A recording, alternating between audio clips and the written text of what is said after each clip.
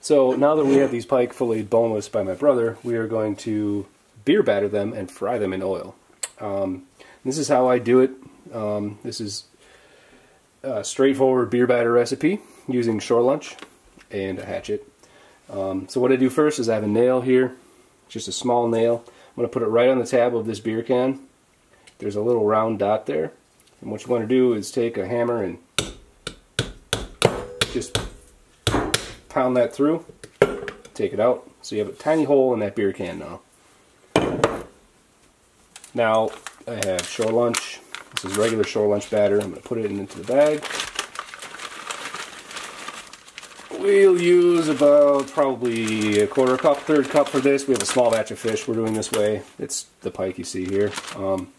So this hole in the can, what you want to do is put your finger over that hole, shake it up. Now the carbonation in the foam is going to make this an airy batter, kind of like a tempura type of thing. So we're just adding this foaming, spraying out the foam into the bag. That's probably about enough for now, so I'm going to stop it a little bit and mix it up. Now I spilled a little beer here. It's fine. I'll just kind of wipe that out. Seal the bag and just kind of knead it. Knead this batter. It takes some time for this to actually kind of get to the right consistency. You need to play around. Maybe you need to add a little more batter. Maybe you need to add a little more beer.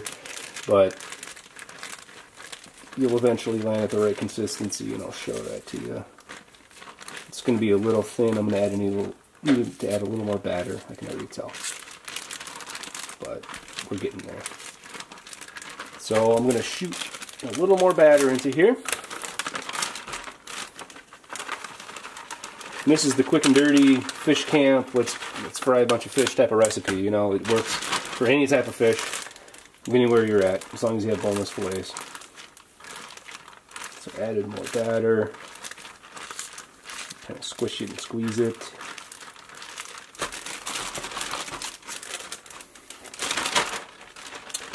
Getting close to the right consistency. I think we still may be a little bit too much watery. We'll add a little bit more.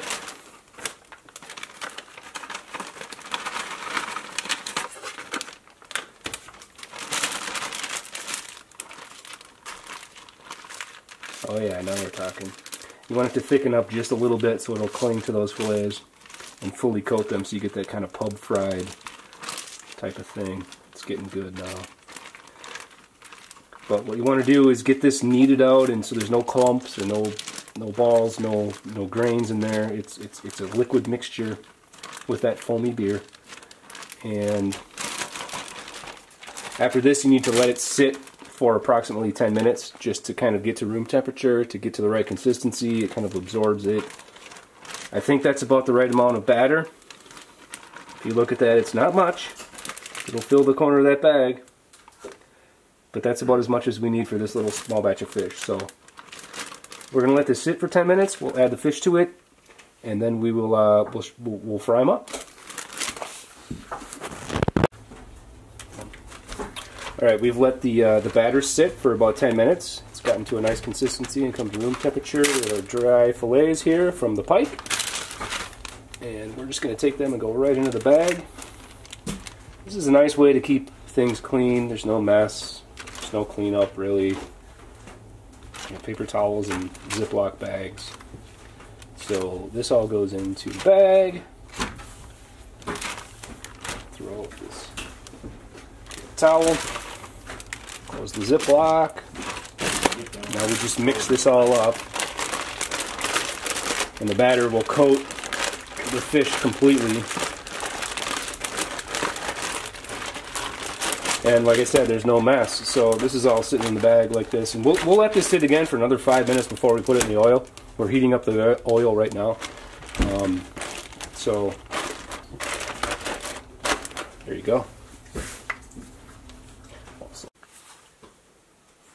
So one thing that my dad taught me and his brothers is that if you put a wooden match into the oil while it's heating up, if the match engulfs in flame, then it's the oil's ready to go to put the fish in. So we're going to do that right now. It's not fail safe, but it's been a pretty good method for me.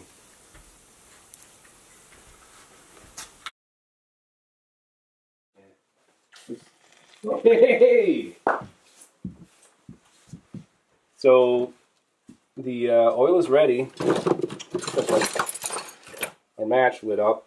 It means it's hot enough to fry fish. So I'll take it out with the tongs, and we are going to go right into the oil with our fish. This is coming straight out of the bag. I like to have usually a bowl of water to keep my hands clean. You can use a fork for this, but I'm just going to put it right in.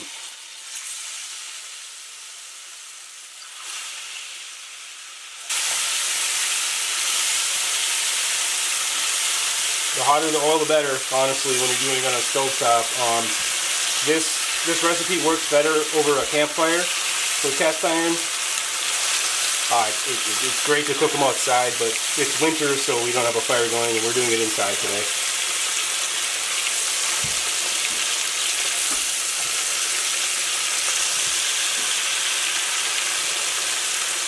Again, these are pike that we caught just a couple hours ago, and my brother Corey filleted boneless using his Y-bone removal method. So when you put all the fish in here, it's going to cool the oil down, and it'll take a minute to catch back up, but we'll let it cook for a while. So fish is done. We have gotten it to be golden brown here, deep fried. We'll put it on some paper plates with paper towel.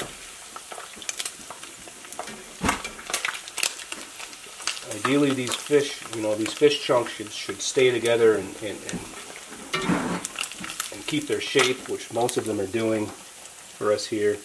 Should be crispy and fried to a nice dark golden brown. It's almost like tempura, like I said earlier. It's almost like deep frying, but they're sizzling. These are hot. It's beer battered pike, fresh from the lake, boneless and delicious. Now, you dip these in honey, and you'll make the whole family happy.